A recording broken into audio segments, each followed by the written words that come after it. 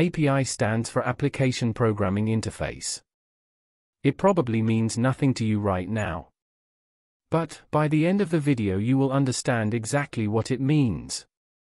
In fact, I can answer the question of what does the API do in one sentence. API allows applications to communicate with each other. Imagine you are developing an application. People may be sharing things on this app, sending messages to each other, wanting to know the weather, or wanting to follow the stock market. To provide this information to the user, you must be receiving a service. For example, you have a weather app. You have to transmit the weather conditions in thousands of locations instantly to the users. To do this, you need a service provider. Imagine a user using your app wants to know the weather in London. The application sends a request to the server to find out the weather in London. This is where the API comes into play.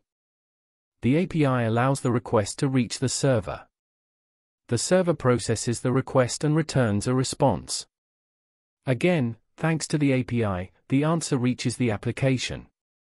The user has now learned the weather in London. To put it bluntly, the API is the messaging tool that receives the requests and notifies you of the system response. Requests are usually sent via HTTP methods. Get, post, put and delete methods are frequently used. For example, you are using a social media application. To see the content shared by your friends, you send a GET request to the server. The GET request will show you the shared content. You send a POST request to the server to share something. The server processes the POST request according to the information you want to share and saves it to the database. When your friends send GET requests to see the content you have shared, the server finds the posts you have shared from the database and shows them to your friends. You send a PUT request to update the posts you have shared. The server processes the request with the sent data and resaves the post you want to update in the database. You send a delete request to delete the posts you shared. As in the update process, the server processes the request with the sent data and deletes the post you want to delete from the database.